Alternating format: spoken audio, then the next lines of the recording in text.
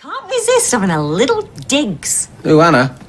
Oh, you just don't see it. You just think the best of everyone, You're too soft. No, I'm not. Please, whenever we watch Jurassic Park, you feel sorry for the dinosaurs. Well, they're only following their instincts. Oh, what did Anna say anyway? Oh, she was just going on about Gary and her next door having some fancy wedding and said we only chose the bistro because it was cheap. Well, it was. Yeah, but it's not for her to say, is it?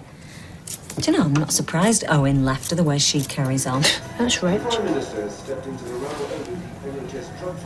Sophie, I've just remembered I need a little hand bringing the sheets in. Hey, I've got another job on Balaclava Terrace in a bit. Should only take an hour or so. Will you be ready by then? Well, you want me to look gorgeous, don't you? You're always gorgeous to me, love. Oh, he's a fast learner. I thought you might like to see what we've done with the garden. Yeah, Gary said you spent a lot of time out here.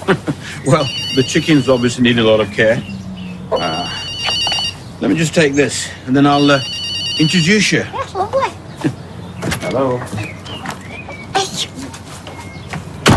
Enough of your snidey comments, please. All I did was say he was a fast learner. You know exactly what I'm talking about. Your little dig about your dad. Oh, that's rich. He just slipped out.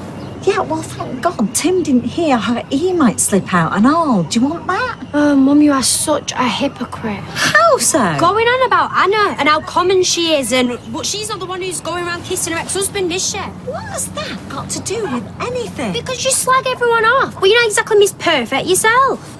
Well, I apologise that I don't have your saint-like qualities, Sophie, and I shall try and be more generous with my opinions in the future. In return, can you please keep your big gobshot about me kissing your dad? Right. Shall we have a nice evening together?